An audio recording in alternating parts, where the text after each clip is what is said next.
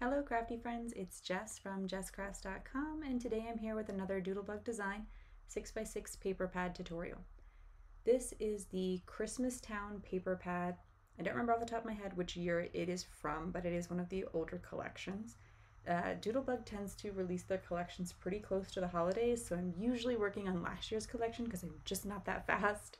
But I did want to use this before it's no longer available, because that has happened to me where I'm like, oh yeah, one day I'll get to that adorable paper pad, and then it's been 4 years and I still haven't done it.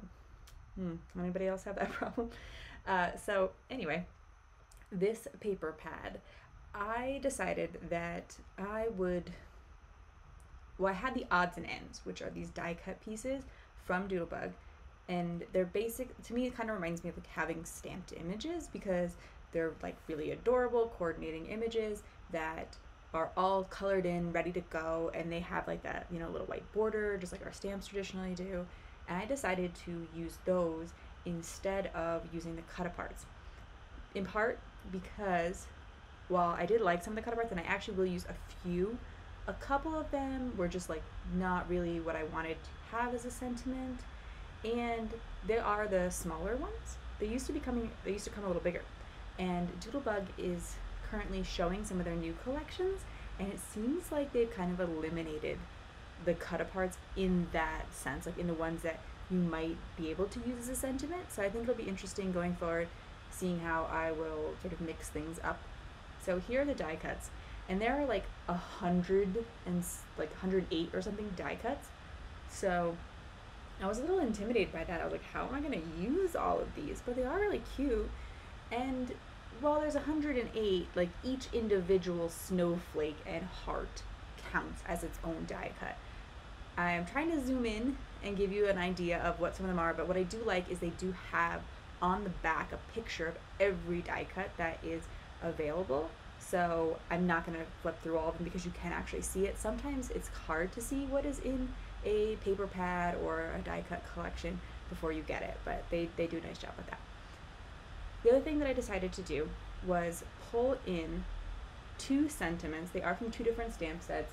I don't think that you need to use the same sentiments, of course. Just kind of go through your collection with your die and find a sentiment that fits inside the die. I chose to use these because I'm not going to be using the die cuts, I'm not going to be using the cut aparts, which traditionally have a sentiment on it. So I need to bring in a sentiment. And I decided to pick one Christmas sentiment and one general sentiment, so that I could make some Christmas cards and some just sort of winter cards, with the idea that that would allow me to donate to a wider variety of places. Like if they didn't want Christmas specific cards, my cards would still work out. And I picked a Whimsy, I think it's called Quick Strips die set, because there's a couple different shapes in it, but I'll try to remember it later, but basically I think I only used this one. And to make things faster, I took the die cut negative, I put my die cuts back into it with some tape, and this allows me to stamp both sentiments on 2 different strips at the same time. So it saves me some time, and I only have to line everything up once. You could potentially not put them in the negative space, but I think with those really thin sentiment strip dies, I personally find it really hard to line them up.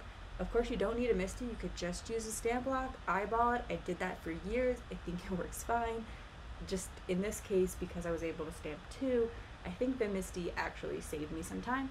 And I usually complete these paper pad, working with the paper pads over the course of several days. So being able to just keep that in my MISTI and just quickly be able to put in 2 die cuts and stamp when I knew that's the sentiment that I needed was really convenient for me personally. I also pulled in a red ink. I think you could do black ink. I think that would look fine with this collection. I do like that this collection has a lot of white in it, because then I feel like I can use white cardstock and big white card bases. So I've used, I'll link it in the video description, I use Accent Opaque 120-pound cardstock for my card bases. It's really, really thick and substantial. I really like it. It's a little too thick for Copic coloring, but that's not really relevant to this video. And it means that if there's a lot of the card base showing, that still looks fine because it is so high quality. So I recommend that. I think it's a good price for the quality of the cardstock and the amount that you get. And when you're doing stuff like card bases or stamping sentiments, it doesn't particularly matter as much what cardstock you're using. You don't need like the super, super expensive fancy stuff. Copic color, different story. Anyway, back to card making.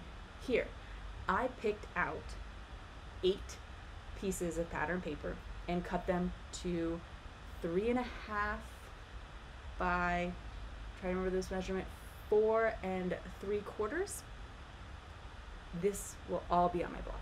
There will be a coordinating blog post where I tell you the measurements of each card, so that if you wanted to recreate them or use different colors or use a different paper pad and do something similar, you totally could. But my reasoning here is I picked I picked the 8 different ones. Then I picked these 2 sheets that have this red dot paper. So this isn't solid cardstock. It's a little bit tricky to see on camera, but it is like a subtle pattern. And I took the 2 sheets and I cut them into 3 by 3 squares, which left me 8 red squares. So then I took 8 pieces of pattern paper, cut them down to that size, and I paired them with a die cut and with a sentiment. So all the sentiments are the same strip. It's just that some of them say "Bring on the Merry." The 2 sentiments are from Hello Bluebird sets, which I will link. But again, I don't think you just use whatever you have in your stash that looks similar or works for you. But I pulled in the sentiment, the red square, and 1 large person die cut because there were enough person die cuts to make that work. However, I realized, again, 108 die cuts, I believe it is. So I'm going to need to put more than like 1 person die cut on each. You could, it still looks cute. But if you ever want to get rid of all those, or not get rid of, I guess, but like use up all of those presents and candy canes and snowflakes, etc., this would be a good way to use them. I also kind of separated out, like, Santa Claus, I'm going to put with the Merry sentiment, I'm going to put with the holly paper. But even though the background is red, I don't think that it has to be Christmas.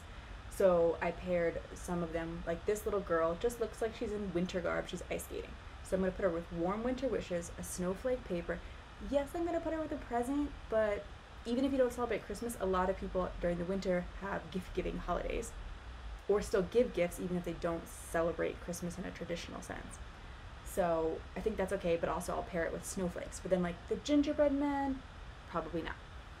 What was nice about this collection is it did have a lot of these like really simple patterns. So here, instead of cutting them as 3 by 3, I'm going to mix it up, and I'm going to cut one at 3 by 3.5 and one at 3 by 2.5. So it still uses up the complete piece of paper. And again, I can get 8 of those, and I can pair one of these red blocks, one of these red rectangles, with each of those strips that were left over. So I cut it down to, that 6-inch length, I cut it to 3.5. Well, I have a 2.5-inch large strip left from all those pattern papers I just used. So now I have another basically set of 8 to work through. So I have 8 red rectangles in 2 sizes, and then 8 of those strips. Again, what's nice about, well, I don't know if I mentioned this earlier, but like Doodlebug paper, I love. Obviously, a million Doodlebug tutorials here on my channel, but the double-sided paper, and any double-sided paper, really works well for this. Is that, if you're tired of using one side, or if one side doesn't pair as well, you can always flip it over. And so some of them, I'm going to be using the same side on the first set of cards and the next set of cards, and others I'm going to flip, so it's not going to look as much like it's exactly the same, or maybe as repetitive. Again, though, these cards aren't all going to the same people. As many of you know, I donate my cards. In the video description, there's always a link to my card drive resources page, which shares many places you can donate cards, and also jokes that you can put inside of cards, including Christmas jokes and then general snow winter jokes. So if, when I finish off these cards, I'll put Christmas jokes in the ones that are obviously Christmas, and then more general winter jokes and the happy holiday sentiment. So if you don't know how to finish off your cards, you're not sure about that resource is in the video description. But kind of forgot. Oh yeah, so like I'm not worried that I'm creating 2 of the exact same card or even 8 very, very similar cards. Now, I also wanted to pull in these strips that were left from cutting when I did the 3.5 by 4 3/4 sheet. These 3.5 inch by 1 3/4. I can't even do math. Or 1 1/4. Measurements will be on my channel or on my blog. I wanted to use those up too, so I put those behind the rectangles. So here, I'm showing you like my first 16 cards, which were only 2 different designs really, and using the same idea a lot. That's no, like random present in the corner there just kind of fell off. I'll tape that back down. So here are like the 8 original cards, which I did, all pretty similar. And then I used all the scraps from that first set to create these 8 cards with the addition of the red piece of pattern paper there. So from those 16 cards, that what you see there in front of me is all that's left of pattern paper. Like it created almost no scraps, and I've used 16 whole sheets. So if you don't want to use the whole paper pad, but you want to use up a good chunk of a paper pad, recreating that set of 16 or something pretty similar is a great way to really just use up a bunch. So I'm still going to keep trying to use up a lot. Here I am going to cut these as 3 by 2 from this brown piece of paper. And part of the reason I'm doing this is I know that one of these will work well as a mat for the few cut aparts that I intend to use. And it was one of the few pattern papers that was left that I thought worked well as like a kind of tone on tone, good focal panel paper. Like these snowmen are adorable, but like I wouldn't be layering a bunch of die cuts over them. So here I'm going to move back to the more traditional sizes that I typically use. All of my cards are A2 size cards, which means they're 4 1/4 by 5 1/2. You take an 8 1/2 by 11 piece of paper, cut it in half, fold it in half, and get that size. And so since, as you might be able to tell, I like to really use things up and not create a lot of waste, I prefer that size because you use up the whole piece of cardstock as well. But there are a lot of fun sizes out there. The slimline card doesn't create a lot of waste because the extra piece you can use the panel on the card, but again, irrelevant. So I did decide to pull in some red cardstock. I often try to stick to just the pattern paper, but I do recognize that many people have cardstock on hand, or if you pick some pretty plain colors, it's not, difficult to obtain. I don't use any super fancy cardstock. I think this is some super thick stuff from Michaels, because one time I needed some red pattern paper, and to get the really good quality stuff you have to buy a big old pack, and so I still have it. There are prettier cardstocks out there. Some have like some texture, and but it's not something I have a lot of, so I kind of just work with whatever I have. And red seemed good because it works for Valentine's Day and Christmas. So if you don't like to keep a lot of pattern paper on hand, but you do see an opportunity, or you want to keep some, I would think about those colors that kind of come up for a lot of holidays. So I'm going to design an idea of like here, like I'm going to kind of come up with this basic thing. Then, and this is what I did for all those first 16 cards too. Once I kind of come up with a pairing that I like, ooh, okay, this, if I put the rectangle on top of this square, and then I pair it with a die cut, and ooh, let me use up these trees too, because I don't want to just use one die cut on a card, I'll never get through them. I can basically, and I'll pull in a sentiment strip, because again, I created a whole bunch of these sentiment strips, and I can then place them in a baggie. And you might think that's weird, like why not just, finish the card?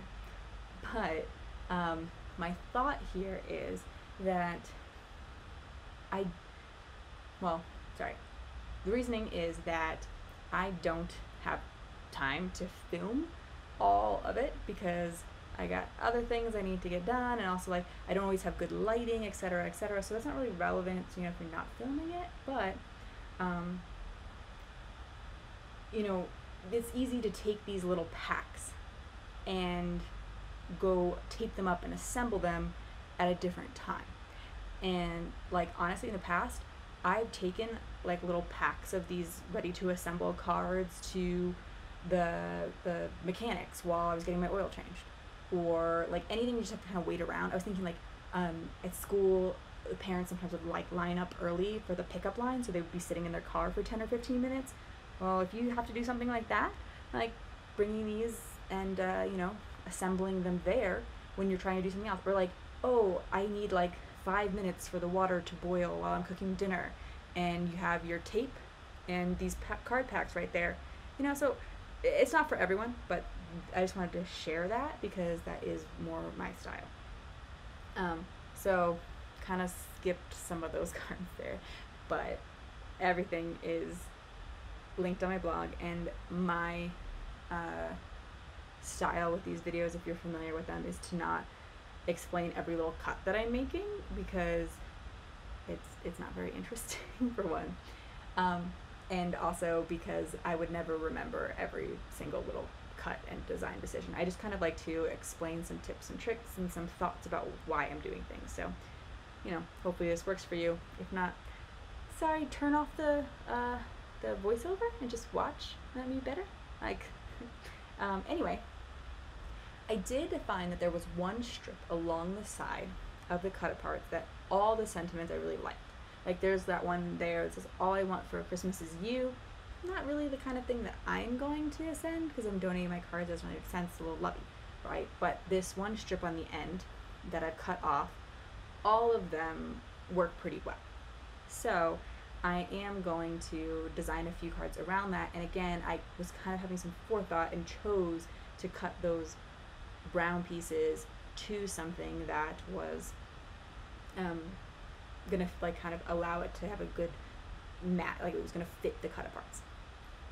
Those little tiny scraps that were left from that first set of 16 cards worked out really well for adding a tiny stripe of interest behind these cut aparts. So I actually took my scraps of cardstock that were created from when I cut down those squares for the other cards, and these were like the big long strips that were left, and using those to add a little bit more interest to the brown rectangles here.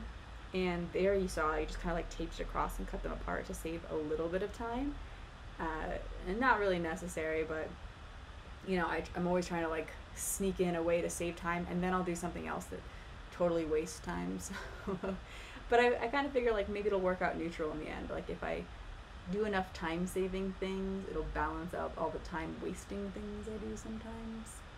Oh, we'll see. I did have some red squares, but like since I already used red cardstock for strips behind it, that didn't really seem to work out well for me. Something I did do while I was sort of distractedly blabbing about putting things in bags earlier is when you cut to 4 by 5 1/4, and I do this in a lot of videos, you've probably heard it before if you've watched some of them, is that you have a 2-inch strip left. What I really like about that is if you have a 2-inch strip left, you can basically tape 2 of them together to create a new background. So I do this like in every 6x6 paper pad thing I ever do. I always take the 2-inch strips and I tape them together and I put another 2-inch strip on top of it. Now here, when I do that, I create these little extra pieces. So you see what I'm working with there in my hand. It looks like like 3 different pattern papers together. Well, that is the little bit that you have to trim off the bottom when you tape those 4 by 6 inch strips, or sorry, 2 by 6 inch strips together. You trim off this little like 3/4 inch strip, and it has the 3 pattern papers with it. But I didn't want those to go to waste. I'm really doing a good job with my scrap busting today, and so I took them and I layered them behind these middle panels that I'm creating on this card. So I'm hiding the fact that again, these aren't one long strip. It looks like one long strip because I've used a different pattern paper to sort of stitch it together or tape it together here. So I'm taking advantage of that again, and using it behind the panel. So hopefully that makes sense. And it could be a little bit tricky on the blog then, because you'll think, oh, well, when I'm cutting, if you were to try to recreate, I realize not everyone does this, but some people have written to me and say that, you know, they like to literally, like, they like the measurements because they like to go in and make the same cards. You know, maybe they do a different pattern paper pack, or they mix up the choices, but they like to recreate the cards. It can be a little bit confusing because you could be like, well, where did you get that long strip? Because there's no more long strips left. Sometimes it is piecing 2 shorter strips together. So here, I had those 2-inch strips of dot paper left, and I could have taken that plaid paper and covered the seam, but I had 2 pieces of the plaid paper and 2 pieces of the circle paper, the polka dots, and so it didn't really, like, I would have a plaid strip left, or I could use them together. So I wanted to figure out a way that I could use both of those to create 2 different cards. So I decided I would layer it with like a really large die cut, because there definitely were a few of those in this collection, like really, really big die cuts. That snowman, all of these houses are huge, which, like, again, not all of this is meant for card making, so I'm sure there's other people who think those are nicely sized, and I don't think they're bad sized or anything. They just can be a little bit tricky to use. So I felt like, since I only had a little bit of pattern paper, it was a good time to use a really large die cut. And so here I'm making a very interesting road. I'm basically using the plaid paper to be the road, and then placing the buildings and a little car on it and creating a little scene there. And this, I think, is, we're getting towards the end of the pattern paper. So I'm, you know, trying to finish up these cut apart cards. I'm trying to make sure I use little strips and scraps and stuff where I can. I am, again, placing a lot of these in plastic bags and kind of just moving them to the side. I'm sure you realize I reuse those plastic bags. They're not kind of like a one-use thing. They're actually the same bags that I store my stamps in, and so they're really thick and high quality, and so I don't have to worry about them ripping, and I can use them many times and never have to be concerned that anything is going to fall out, etc. from them. So I will try to remember to link those in the video description, just in case you're looking for something similar. I think a sandwich bag, if you had just like regular old, you know, generic sandwich bags, they would fit a card as well. So now I have a ton of die cuts left, which is kind of what I was concerned was going to happen. And that's, you know, totally fine. Like, I'm not complaining that I have die cuts left, but I'm gonna basically be going forward and trying to create cards with mostly the die cuts. So I have a lot of these houses. I did not use all of the die cuts, and I'm okay with that. I think I got a really good value out of all of them. If I didn't have them, I don't know what would have decorated many of these cards. I think I would have had to get the stamp set and then color in all the images, which is fine. Like, I had done that in a birthday video and a Halloween video recently. Their stamp sets are adorable. I love coloring, but it is much more time consuming.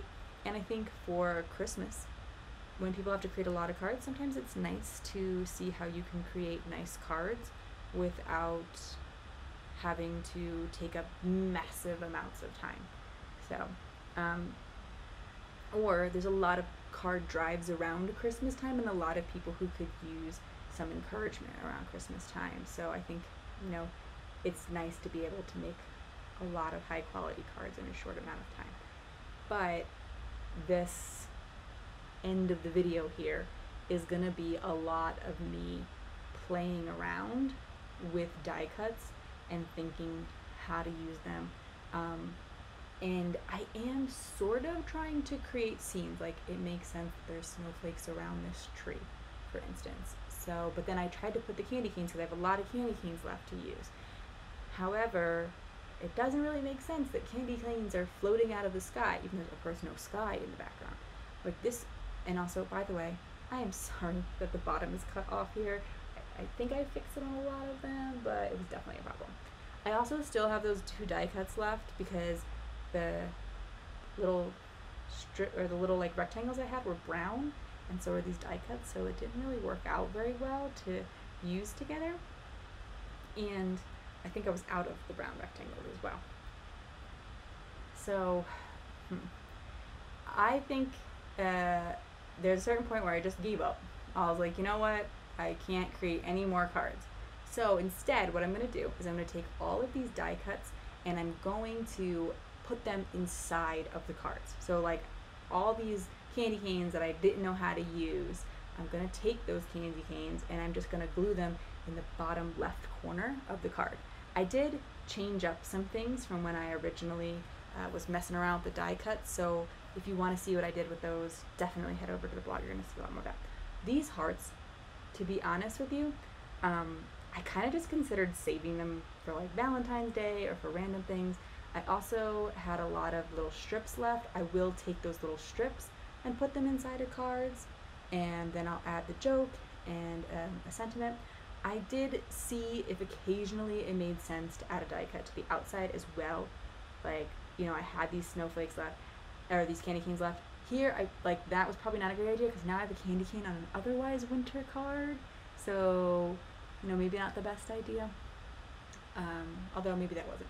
I did occasionally put a heart here and there, but I really did not worry about using up all of the hearts because, like I said, I thought they could be used for Valentine's Day. I thought they could really just kind of sit on my desk, and anytime I needed a little heart, like I'm the kind of person who also honestly buys way too many enamel hearts. I've stopped, but I still have a lot left because I'm just like, oh, you know, you can always add a little heart to a card. So when I'm gluing down these die cuts, I am using my Barely Arts glue a lot. I've been really, really happy with that glue. It doesn't clog up very much. And also when I am popping up a lot of my die cuts, not right now, but I did throughout the video. And when I did use some foam tape this time because I was trying to use up some old foam tape, but I often take 2 pieces of really thick cardstock like I use for my card bases, because I have some left over when I you know, die cut images or when I color, etc. So I take all those scraps and I glue 2 layers of thick cardstock together, and I use that in place of foam tape when possible. I just it's basically 2-fold, and I've said this in a million other videos where I do 6x6 paper pad tutorials, that it saves money because I'm literally using up my scraps, and I love my Barely Arts glue for that because it really sticks well and I don't have to worry about it coming apart like I might with other options. But it also is a little bit more environmentally friendly, not only because I'm using up stuff, but also because most of these cards, they're just paper.